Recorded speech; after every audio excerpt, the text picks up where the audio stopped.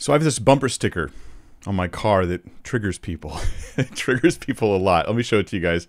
I don't mean it to trigger people. That's not the goal at all. That's not my intention. But the logic is simple. It's meant to be a thought-provoking bumper sticker, something that makes somebody say, what does former embryo on board mean? I mean, that's what the bumper sticker says as you see it on screen before you. The logic of the sticker is simple. It's that, you know, pro-choicers, people who tend to say abortion's okay, they really have two main things that they do, right? They want to move away from the idea that the thing inside the womb is like a living human being with value. And they want to move away from the idea that the behavior you're enacting, the abortion itself, is the killing of that thing. And so they'll talk about things like a clump of cells. The baby's a clump of cells. Or it's a pregnancy. We're just terminating a pregnancy. Or a parasite. I've heard this, that the babies are likened to parasites to justify killing them. But the bumper sticker is just to say this, like, you used to be an embryo. Like, you didn't come from an embryo. Like, you were an embryo. Like, I was an embryo. That's all I'm saying. Hey, guys, I used to be an embryo. The logic isn't even spelled out beyond that. But, man, it triggers people. I have people that chew me out, that honk, that yell at me. I mean, I live in California. Right? So I have people who get pretty upset with me about this stuff. I once had a lady follow me from where I parked my car into a school where I was speaking. She thought I worked for the school, and she wanted to speak to the principal and chew him out. And she, in front of me, chewed out the principal for allowing me to work at the school. I was like, lady, I don't work at the school. But it was like she had blinders on. She couldn't hear anybody. And so, yeah, that happens. Well, in this case, somebody left a note on my car. Okay, a passive-aggressive note on my car. I'm going to read it to you in full right now. And then I want to analyze it with you. Right? The goal here is to understand the logic and the thinking that goes behind pro-choice stuff, not because, right, here's the note, not because I want to make fun of it, not because I want to ridicule people, but because I think that there are people who are part of horrible moral atrocities in the past, right? Like, say, the Holocaust, say chattel slavery, say the massacres that we have. We've had so many horrible massacres in the past 100 years in the world, and people were part of it, and they thought it was fine at the time. It was in hindsight they looked back and saw it was bad. But the lesson we've missed from this, from all these atrocities, is that we're committing some now, specifically in relation to the most weak victims of all of society, babies. And we feel fine about it. And it's because of this logic right here. This logic right here is this stuff, the horrific thinking that causes things like genocides. And it's going on right now in our midst. It's the greatest moral issue in our lives today, apart from the gospel of Jesus Christ itself, is the issue of abortion. More so than anything about vaccines or plagues, viruses, anything about political issues other than this one. I mean, this is definitely a political issue. It has become political. But this issue matters. So we're going to analyze the logic here thoughtfully. Here's the note. This is what it says. Hello, former embryo. It is wonderful that you were born into a world whereby a parent, and they're going to offer three things here. 1, wanted you and loved you. 2, could financially support you. 3, didn't bring you into an abusive nor neglected environment so that you would face a, and then you flip the note over, life of suffering or even death. If these three things cannot be in place, then there is nothing. Listen to this logic. This is horrific. This is like Hitler on my windshield. I'm not exaggerating. If these things cannot be in place, there is nothing that is beautiful nor a blessing about this poor victim coming into this world. Please take a reality check needed by all anti-choice persons. And then there is the smiley face at the bottom of the note, the bottom right hand of the note. The smiley face, which to me is the most offensive part. But we're going to dig through this and understand it thoughtfully and logically and rationally, just like every pro-choice person does not. I mean that genuinely. Pro-choice people, you are terribly irrational, highly emotional, and you are ignoring the most important central issues that you are taking a stance on.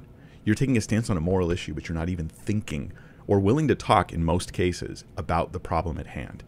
You're not even willing to use the right words. We're ending a pregnancy, right?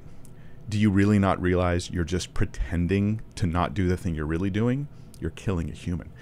let's dig into this. Here's the reasons why, and we're going to apply it to my life first. Okay, I'm going to tell you guys a couple things about my life that I don't normally tell. By the way, if you don't know me, my name is Mike Winger. I do this stuff online. I help you learn how to think biblically about everything.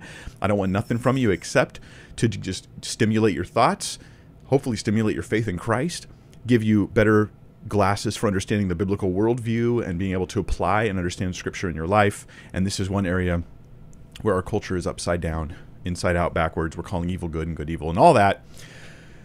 And we're going to apply this to my life. She assumed a lot of, I'm assuming it's a girl. I don't know. It could be a guy. I don't actually care if it was a girl or a guy who wrote the note. Let's just say it was a girl. Because I don't know, for some reason the handwriting made me think it was a girl. Maybe. Anyway, we'll see. But the three things we're going to apply to my life. I normally don't tell a lot of stuff about my life, about my past growing up. And this is not because I'm embarrassed about things. It's because I want to protect some family members who I don't want to trash them. So I'm going to share a few things. I'm going to try to be careful about how much I share, and I'm not going to share all this stuff. There's a lot more, but I'll share a couple things because I want to be able to apply it to this note. So let's look at the first thing. The first thing that she said was that I was born into a world whereby I was wanted, right? A parent wanted me and loved me. Okay, that's very important, and this is a reason to kill somebody if this isn't in place. Now, the first thing we'll say is that this means your value. This is where I want a pro-choicer to think through their logic. This means that your value, if you affirm this note, your value is based upon how much your parents want and love you. Now I want you to slow your roll just a second and think of how horrific this is. For this to be true, my value, the worthiness of my life, my worth to live, is based upon a parent loving me and wanting me. How many people have become valueless now? How many people were not loved or wanted by a parent, and we're looking at them now with this logic, this insane, horrific, genocidal logic, and saying, your life's not worth it. It would have been nicer to kill you. It would have been a mercy, a kindness to you to kill you. Yeah. So a lot of people would become valueless. Now, it presumes the value of human life changes if a parent doesn't love you. Now, if you want to think biblically, if you want to be a Christian, which I do, then you're going to have to understand that our value doesn't come from any parent at all. Parents don't provide value.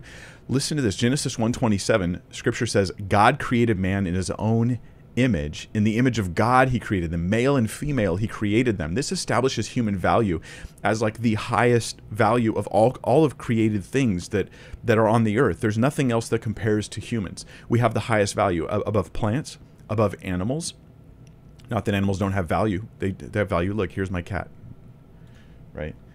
There she is. Does she not have value? Aw, the kitty. Of course she does. But she doesn't have value like me or like you. We're made in the image of God. That makes us a whole different kind of thing. Genesis also elaborates on this a little bit to help us understand our human value in Genesis 9:6. I'll have to explain this just a little bit for those who haven't heard it before. But God says that whoever sheds the blood of a man, by man his blood will be shed. And man here is meant to mean mankind, male, female. For God made man in his own image. The idea here is that there's an accounting or a judicial requirement that governmentally, and I have a video on this, why I am pro death penalty, but I'm not pro choice, right? I think that death penalty for murderers, yes, actual murderers, guilty, truly guilty murderers, that's appropriate and right, whereas death penalty for children because a parent doesn't care about them is disgusting and horrible. But yes, the idea here is that in Genesis 9:6, you're different than animals. You are in God's image. This means that your value is innate. If you're human, you're in God's image.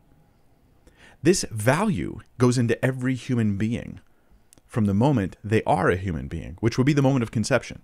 There's this, if you're pro-choice and you think conception doesn't begin life and doesn't begin human life, you are way behind the science. You're a biological flat earther at this point. No offense, flat earthers. This is to just draw a parallel here. You are very behind the curve, so to speak, on the topic of biology. So my own story, let me apply this to me a little bit. It's not as shiny as this person might have assumed, which is ironic that they assume this. They just see my car and see a bumper sticker and they assume they know my life. but there you go. My own story is not quite so bright and shiny. I could tell you lots and lots of stories, but I'm going to give you the bottom line conclusion that I had when I first came to Christ when I was about 12 years old. And let me just say this. I had come to a realization at a certain point that and this was my belief at the time. I have a good relationship with my dad now. We're friends. I love my dad, and he loves me. But at the time, I didn't believe my dad loved me. Like, I legitimately believed he did not care about me. I didn't think he hated me. I just thought he didn't care. I had a lot of good reasons for thinking that. And that would imply that it was therefore maybe a mercy thing to just kill me. My stepdad, who was in my life, my parents had got divorced and I was too young to remember. And my stepdad actually disliked me. Everybody knew it. Everybody in the family knew it. He just kind of hated me. And he made, I think he enjoyed when I cried. That's true. I'm not looking for sob stories here. I'm not looking to make you guys feel bad for me. God has so redeemed all the hardship I went through as a child that I don't look back at it in that way. I look back at it and I'm like, wow, look at what you did through this, God. Okay, so there isn't that kind of thing. But for an illustration, I'll just say this without telling you guys a lot of stories. There was a long season of life where when he was around, because it was a rocky marriage and he was in and out of the house all the time.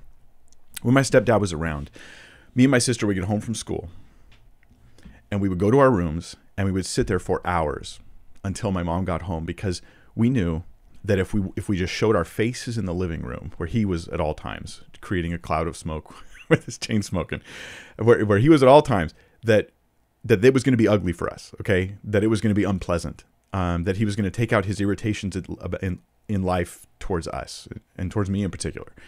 And so we would just stay in our rooms. When my mom got home, we could come out and he would then just ignore us. And that was fine because he didn't want to have a fight with her about it. My mother had other things going on I don't want to get into, but let me just say things were unpleasant for me. When I was invited to church at the age of 12, it was the reason I went was not because I was interested in church. It was a buddy who asked me in junior high, hey, you want to come to youth group? I had no idea what that was. And it was near my house. It was close enough to walk. It was just literally a way to get out of the house. And that's why I started going to church, where I met the Lord. What I learned from God was that I had value and I had purpose and I had meaning apart from all the stuff going on in my life. I did not have much hope in life. I didn't have a lot of perspective or view of self-value. I would have viewed myself kind of the way that the woman who wrote the note would have viewed me. Oh, what a worthless life. What a pointless existence.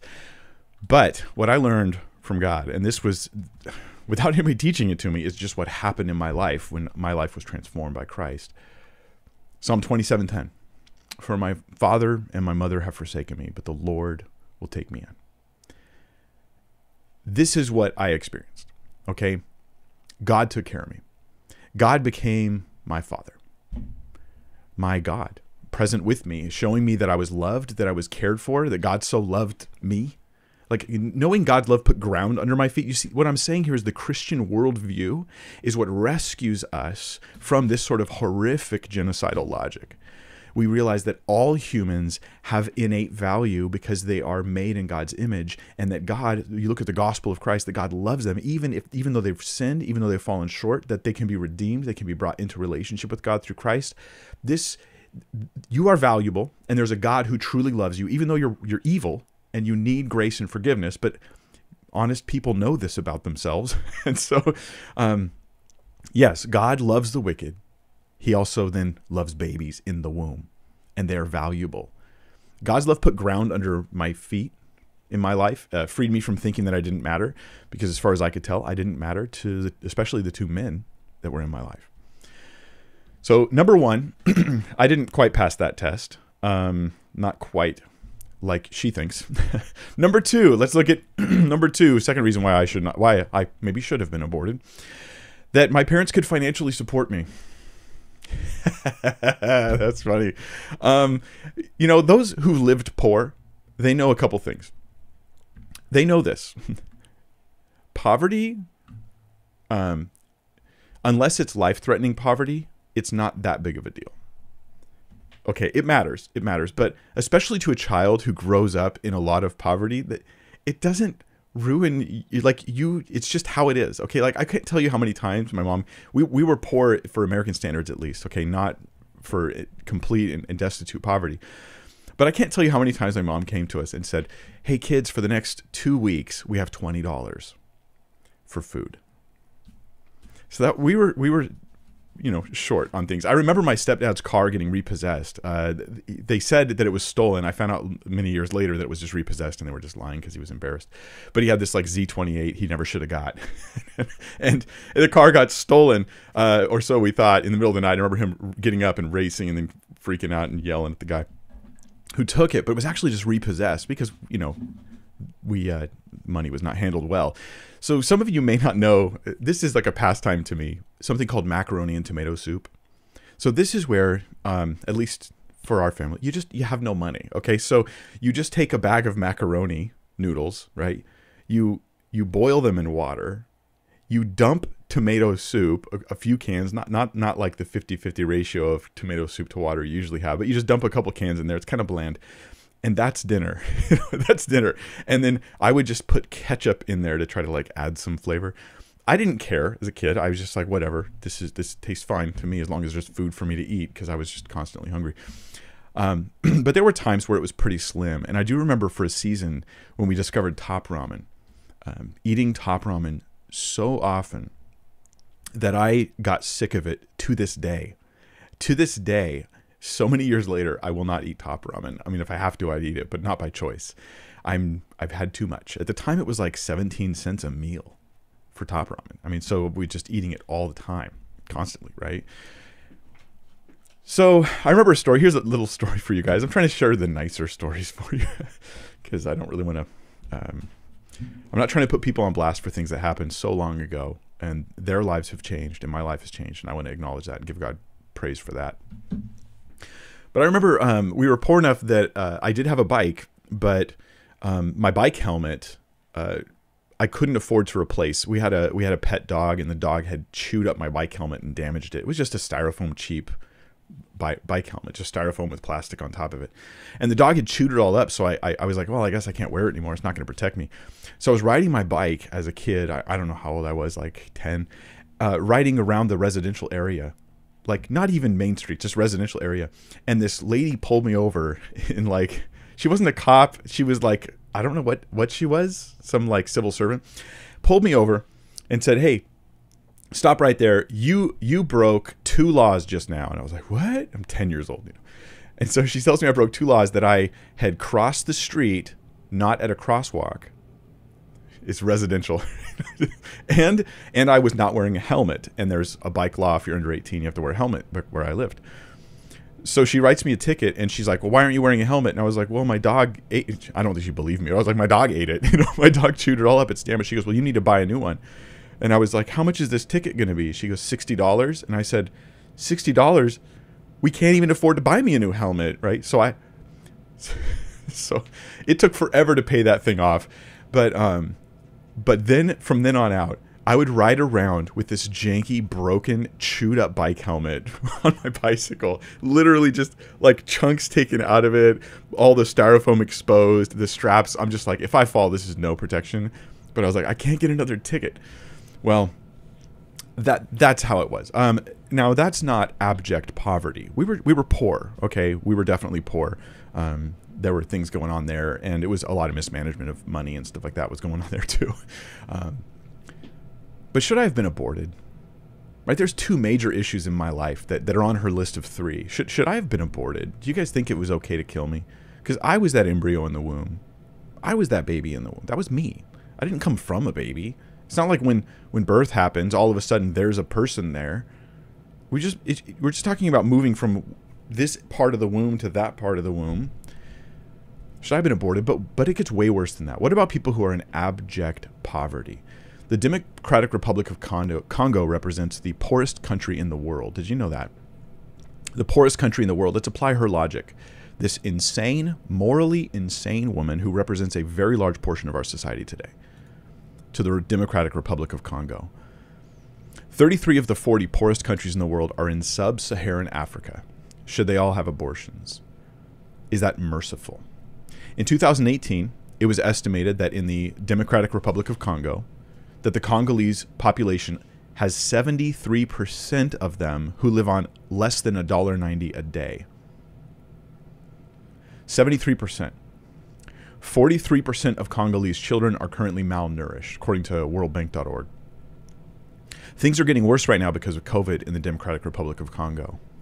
Now, we have two options with these beautiful children made in God's image. We can try to kill them by supporting Planned Parenthood, or maybe we can help them by supporting Samaritan's Purse. I have a link down below. I'm not making anything off this, but there's a link down below to Samaritan's Purse if you want to support their efforts to help the Democratic Republic of Congo to give them supplies, infrastructure, food, education, care, and also the gospel of Jesus Christ. Then, there's something you can do if you'd like to help them. But no, actually, if you believe what the moral insanity of our culture, then you think that the merciful thing to do is to kill the kids earlier on, right? Kill them when they're even younger, right? If a baby dies at 1 year old, that's tragedy. But if the baby dies when it's 7 months of life inside the womb, well, that's okay. That's not tragedy. That's merciful. That's the insane logic. So we're confronted with the problem of poverty, neglect, or lack of care, and we have two solutions: kill them or take care of them, right? If you're born into a family where a parent doesn't love you, the solution is for the parent to love you. If you're born into a community which is in poverty, the solution is to try to help that community come out of poverty. If you're born into a situation that is rough, the solution is not to kill the kid. The third reason given in the note, let's see. The third reason, here we go, first page. She says that she's grateful that I was loved and wanted. I'm not entirely sure how much that applies to me. Number two, that my parents could financially support me. That's not true. Number three, they didn't bring me into an abusive or neglected environment that you would face a life of suffering or even death. Well, I was definitely in a very unhappy environment. I was not happy as a kid. I was a sad, lonely, and somewhat depressed kid. That was my life before Christ. It was my life was transformed when I came to Christ. I think it was how messed up things were for me personally, or at least that I felt that things were that wrong and that off. That was one of the reasons why I clung to God so much. And that at the age of 12, 13, 14, 15, 16, like as I'm following Jesus and I'm taking things so seriously, and I would see kids that were like raised in the church taking it so for granted, that the gospel of Christ, the truth about God. And to me, I had felt life without it before I got that. And so I just thought it was weird that they would take it so for granted. I realize that's just part of our human condition. We're really good at taking things for granted. But yeah, that's simply not true, okay?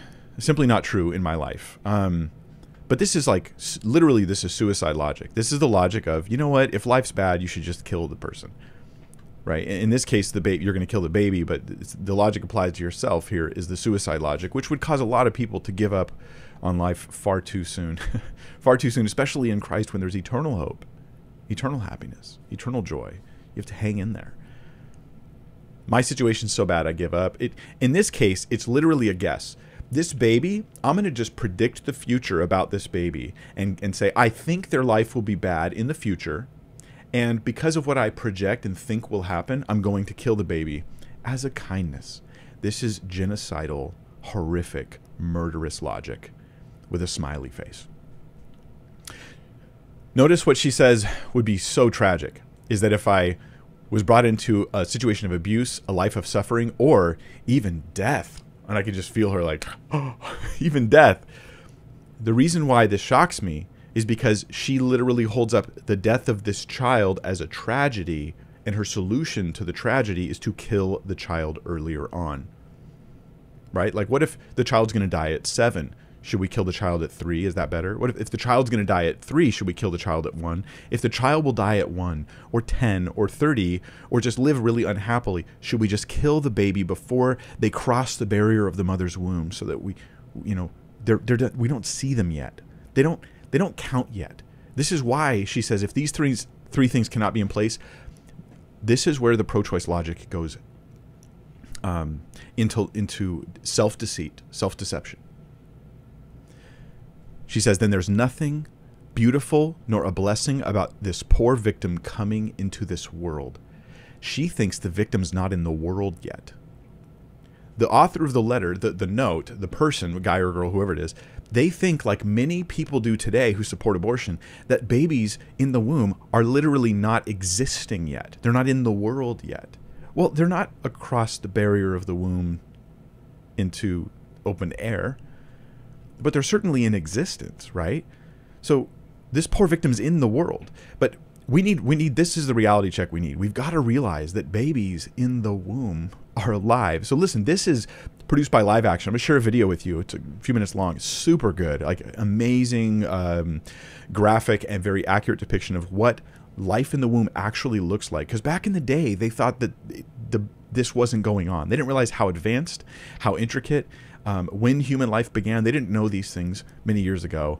And many pro-choice people want to keep themselves in the dark about what's going on inside the womb. But listen to this. This is baby Olivia.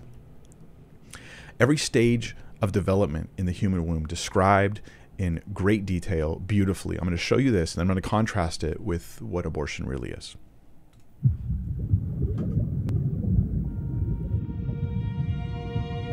This is Olivia. Though she has yet to greet the outside world, she has already completed an amazing journey.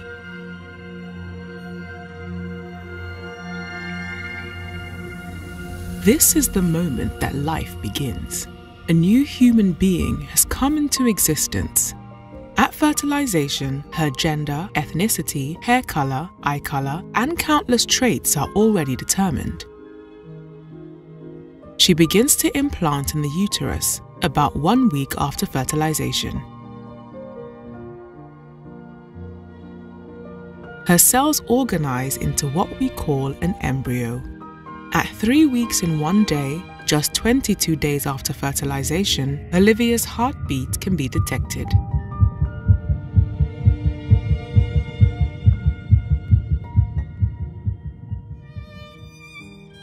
The buds of her arms and legs appear by 4 weeks. She begins to move between 5 and 6 weeks with both spontaneous and reflexive movements. At 6 weeks from fertilization, her brain activity can be recorded and bone formation begins.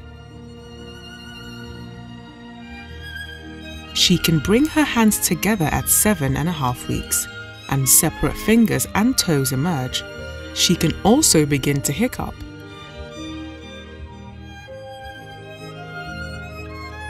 At the beginning of the 9th week, Olivia will have grown from a single cell into nearly 1 billion cells, and she is now called a fetus. She will suck her thumb and swallow, grasp an object, touch her face, sigh and stretch. At 11 weeks, she is playing in the womb, moving her body and exploring her environment. Her taste bud cells have matured by week 12 but are still scattered throughout her mouth. Her mother will first sense Olivia's movements between 14 and 18 weeks, an event called quickening. Beginning at 18 weeks, ultrasounds show speaking movements in her voice box. Around 20 weeks, with a lot of help, babies have survived outside the womb. At 27 weeks, her eyes are responding to light. She can recognize her parents' voices and will even recognize lullabies and stories. Olivia has gone on an amazing journey during these last 9 months. She will soon signal to her mother that it is time for delivery and greet the outside world.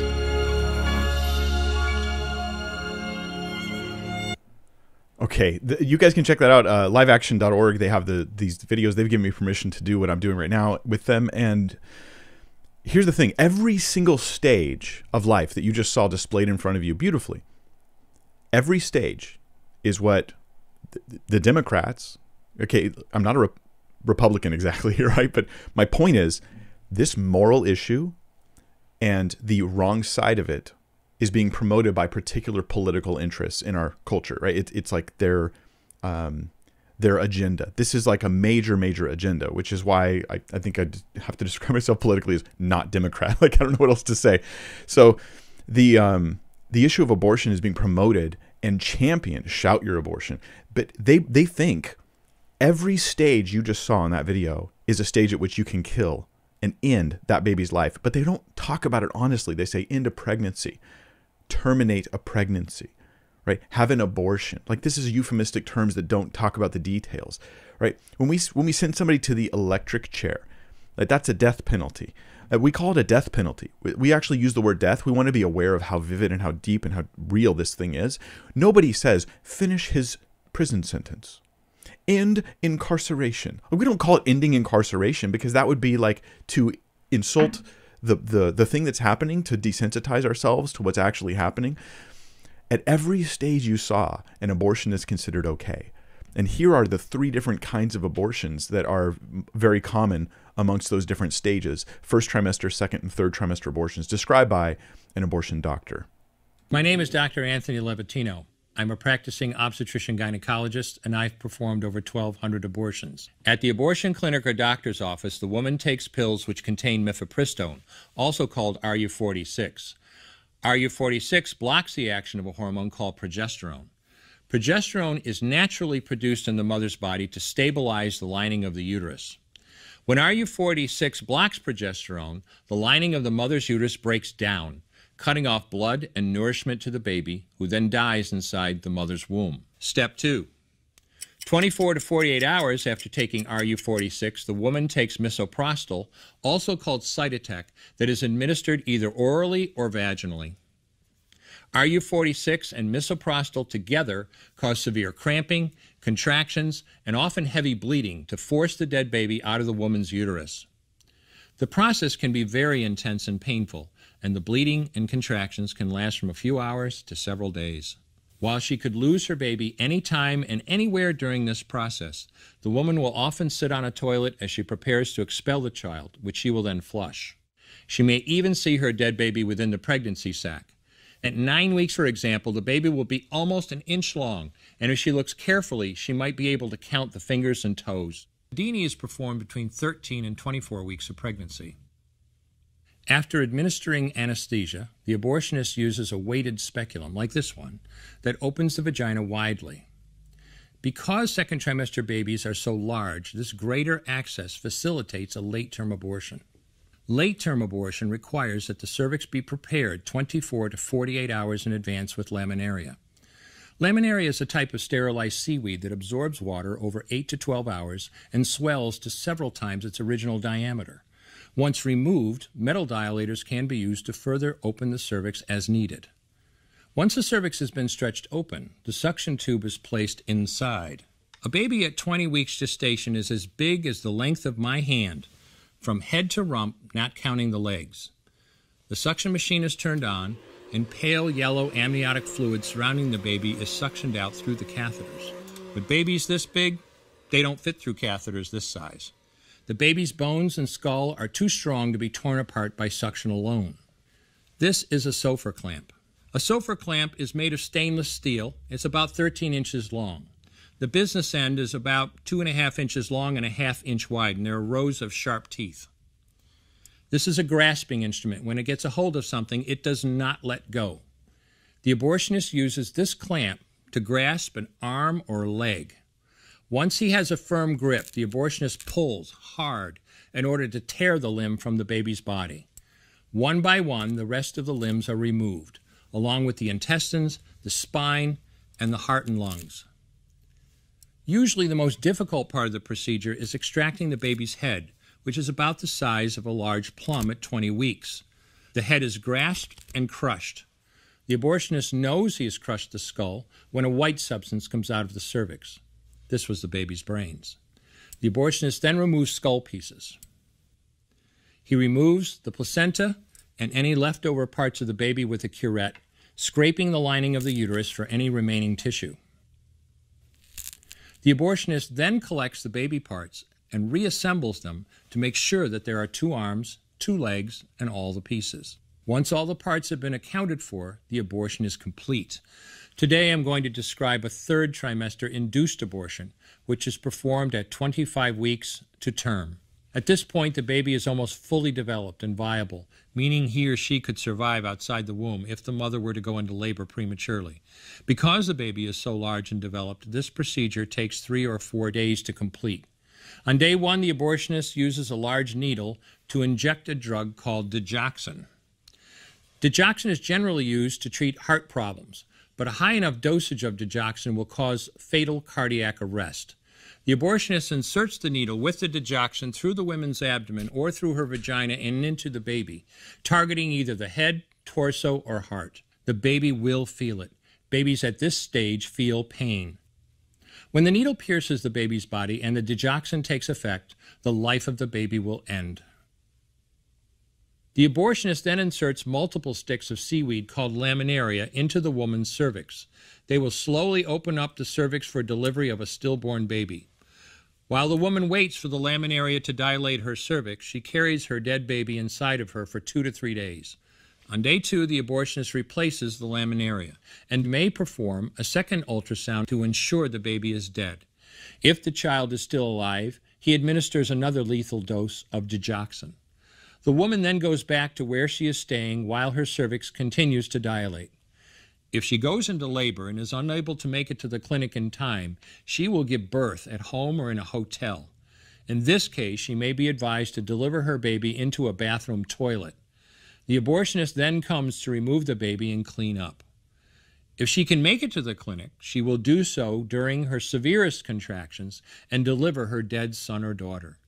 If the baby does not come out whole, then the procedure becomes a D&E, a dilation and evacuation, and the abortionist uses clamps and forceps to dismember the baby, piece by piece. Once the placenta and all the body parts have been removed, the abortion is complete. I'm Dr. Anthony Levatino, and in the early part of my career as an OBGYN, I performed over 1,200 abortions. One day, after completing one of those abortions, I looked at the remains of a preborn child whose life I had ended, and all I could see was someone's son or daughter. I came to realize that killing a baby at any stage of pregnancy for any reason is wrong. I want you to know today, no matter where you're at or what you've done, you can change. Make a decision today to protect the preborn. Wow. The insanity of pro-choice logic, at least in the case of this note, obviously there's individuals who, there are even some who go so far as to fully admit, yes, it's killing a person, I just think it's okay. Okay. They're willing to admit it. I think they stand as good examples of how horrific pro-choice thinking actually is, but more often we see this. In her note, she literally pretends that the baby, letting the baby live would be victimizing the baby, whereas killing the baby is just keeping it from coming into the world. But as you see from the development, from the moment sperm hits egg, now there's a new human life with its own DNA, its own genetics, right? Now it's a boy or a girl, right? Genetically, there's actually real things going on there that are like, this is a human, this is a living human being. And for people are like, well, they're humans, but they're not persons. Like, this is the same logic that justified slavery, justifies the murder of genocide of whole people groups. Let's talk about this because this is the reality check. The real reality check that everybody needs to get, I think, is just to recognize that, like Horton said a long time ago, a person's a person, no matter how small. We're just saying they're tiny, or they don't have certain capabilities yet.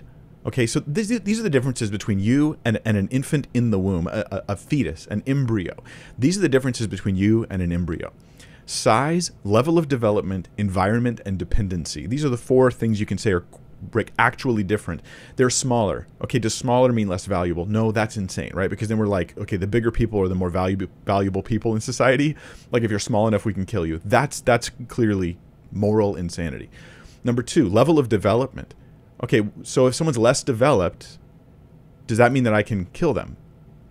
Well, no. I mean, we actually tend to look at it the other way around. We tend to usually think that those who are less developed are also less defendable. They're unable to defend themselves.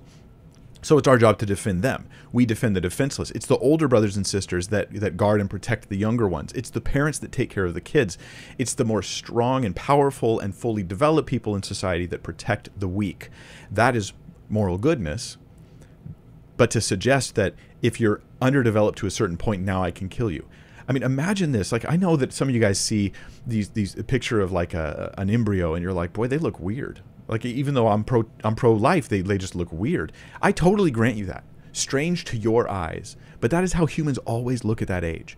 Yes, they're small. Yes, their level of development is small. But imagine for a second, if in your entire life you never saw children, you'd only seen teenagers and up. Like, you'd seen 18 years and older. These are the only people you'd ever seen in your life. And then one day, somebody brings to you a newborn baby, 7 days old, 1 day old newborn baby, and they show it to you and they go, guess what?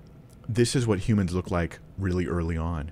You'd look at that baby and you'd think, oh, that weird, bald, little, strange, chubby, like raisin looking thing. What is this? You would look at that baby and you would naturally think, this is strange, this is odd. Well, because we can't physically see the development of the baby in the womb, we sometimes respond strangely to the visual of an embryo and think, well, it looks strange. It doesn't look human.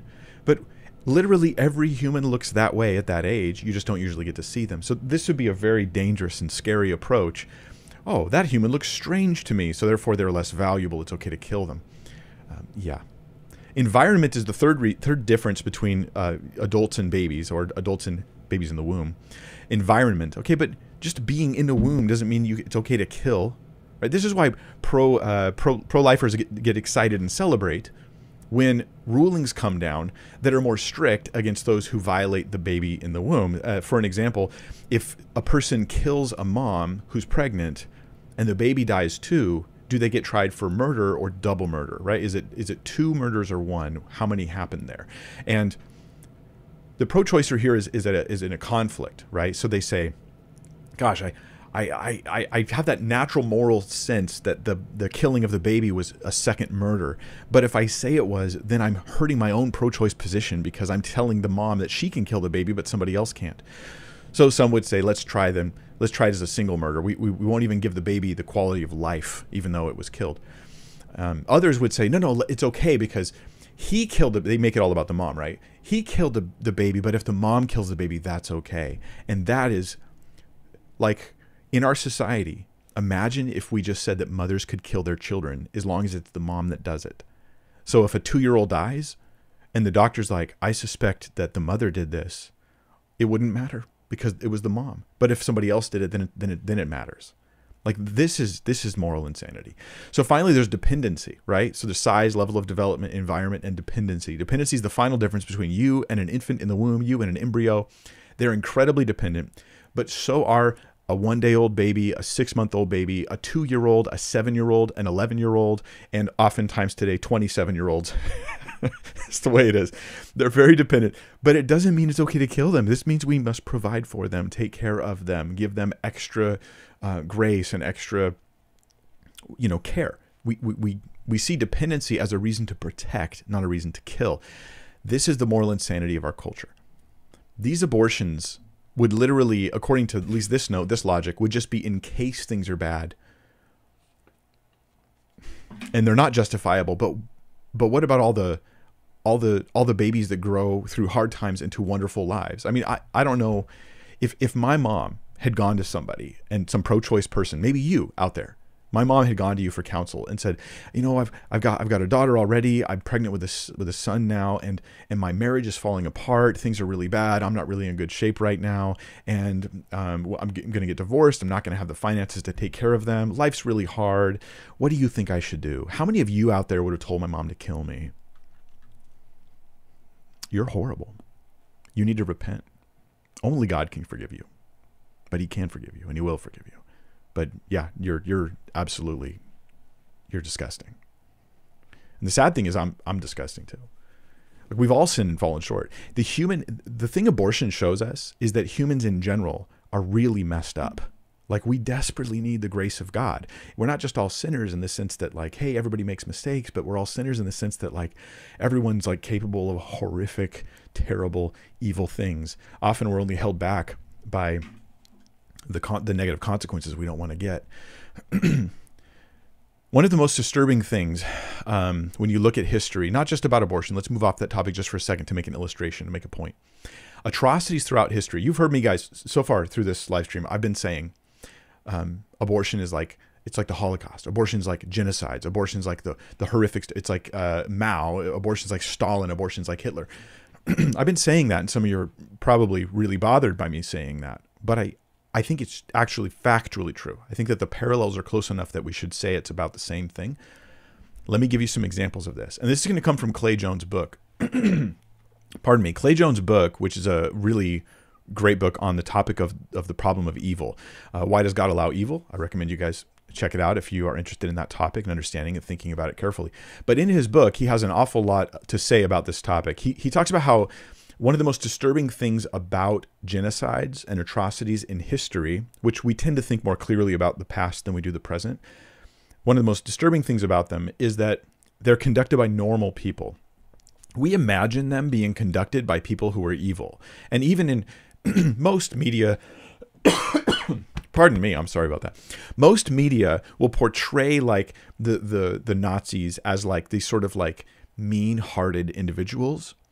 But when you actually do the research on what people who committed genocide were like, they were like your nice neighbor, right? They looked like Mr. Rogers, except when they were committing genocide. That's the freakiest thing about it, but it tells us something about human nature. So atrocities were conducted by normal people who think they're just superior or they're justified. Either I'm better than them so that I can do this to them, or I'm just justified. There's some good reason I have for doing this. Hitler's atrocities, by the way, were not committed by Hitler. We blame Hitler for the deaths of millions, but it took countless individuals to partner along with him, countless participants, and they were just your local librarian. They were just your local school teacher. They were your neighbor. They were you. They were me. Me. In communist China, 26 to 30 million counter-revolutionaries were killed by Mao Zedong. He boasted in a 1958 speech, I'm going to quote to you now. He says, "We've buried alive 46,000 scholars." This is under Mao. They buried alive 46,000 scholars. Now, this isn't a euphemism. They literally buried them alive. This was a preferred method of execution under Mao. So he had 46,000 scholars they buried alive because the government wants total control, so they had to eradicate those who were leading thought away from the control of the government. Notice the we, because Mao never buried anybody alive. No, he had tons of people doing it. People who loved their kids, people who had pets they took really good care of, people who were generally helpful members of society. In Japan, within a period of a few weeks, I'm quoting Clay Jones now, he says on page 54 of his book, within a period of a few weeks beginning in December 1937, the Japanese army raped, tortured, and murdered more than 300,000 Chinese in the city of Nanking. This is in one city in a period of just a few weeks. This is the conflicts between Japan and China. Us in the West don't know that much about them, but this was a horrific thing. They raped, tortured, and murdered over 300,000. Iris Chang, in her book, The Rape of Nanking, she writes this: "The rape of Nanking should be remembered not only for the number of people slaughtered, but for the cruel manner in which many met their deaths." And yes, I think this is just like abortion. It's identical. She says, "Chinese men were used for bayonet practice and in decapitation contests.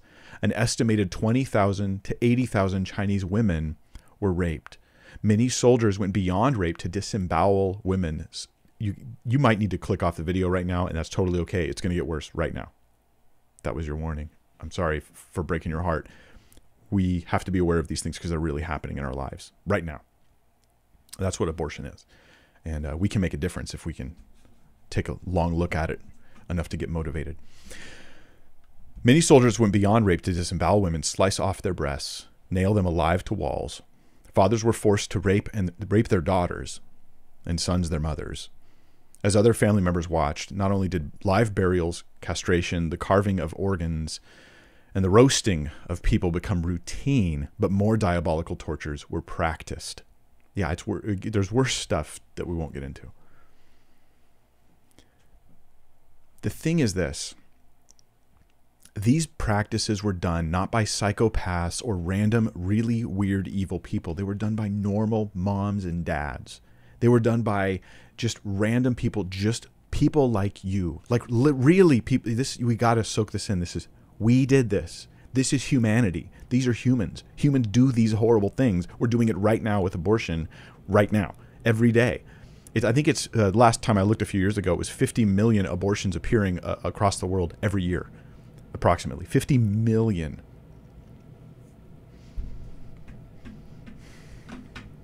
This is just how humans are. I mean, what's the Taliban doing right now? Do you think they're all just like evil? They all have a bad laugh, an evil laugh. Like the Taliban will murder somebody today and go home tonight and hug their children and read them a bedtime story.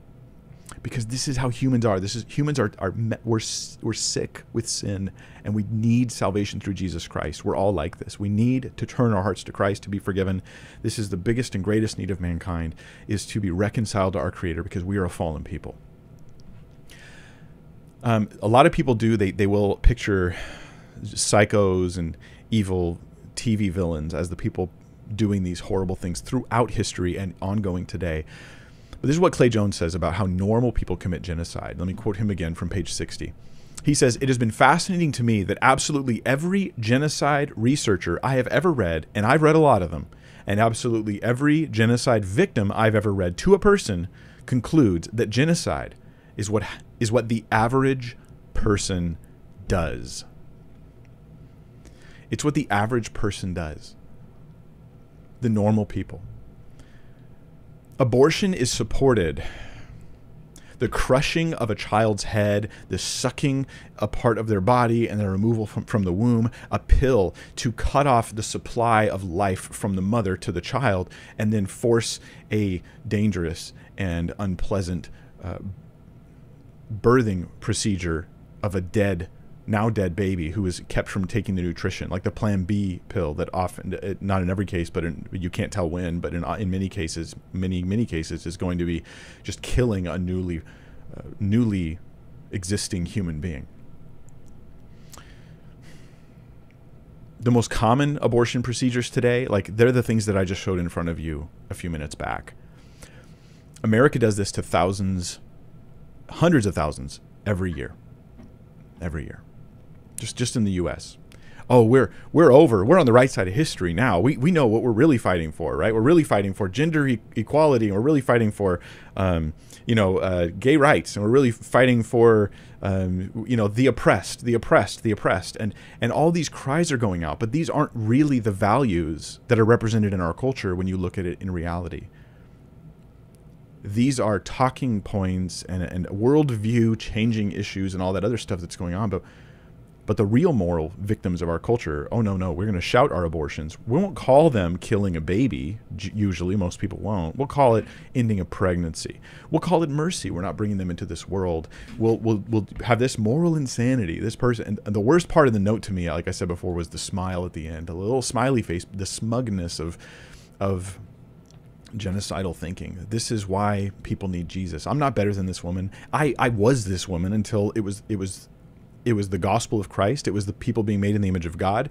It was thou shalt not kill that got me to become pro-life, right? It was the moral clarity of God's word that was like, change me on this. I would be the same.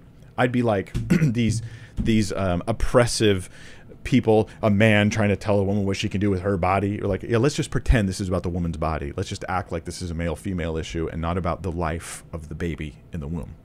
Let's just live in la la land as we continue the long human pastime of committing murder and doing horrible things and feeling good about it. This is why we need Jesus. What the note showed me about pro-choice thinking is something I already knew. It's been kind of weathered, this note. I kept it for a little while so I could share it with you guys. There's nothing new about this stuff. It is our desperate human need. This is why I have a channel, Thinking Biblically About Everything. Is our desperate human need is to learn how to say this is evil, that is good, how to rightly discern between good and evil, how to do this through the work of the Holy Spirit in our hearts and lives, through the clarity and the direction we get through the Word of God, and then to be, of course, forgiven for our own failings. I deserve to stand in judgment before God, just as you do too, whether it's the things I've done in my heart, in my head, or in my life.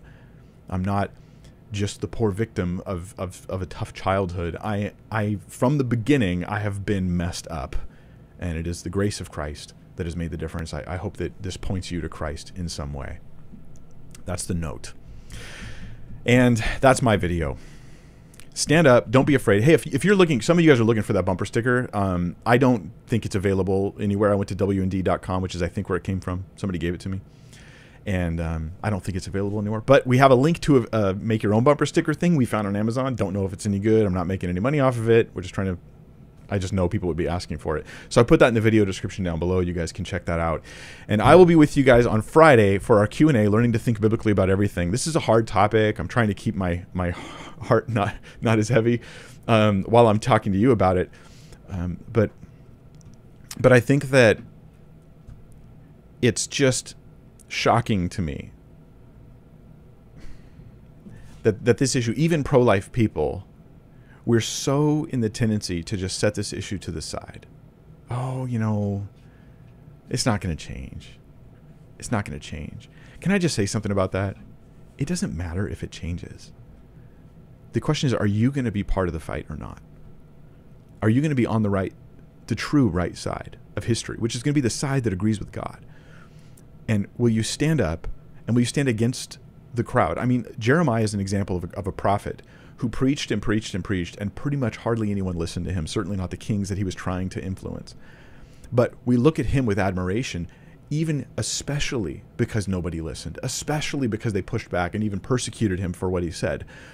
This is the perspective we have to have in our lives now, is that we speak truth about the gospel of Christ, about the topic of abortion, regardless of how people respond, because you don't know what effect you might have. You don't know that one person may be saved. And if nothing else, you would have stood and testified the truth to a culture in rebellion against God, thinking that it's wonderful, that it's beautiful, that it's something to celebrate when you kill your own baby. God help us.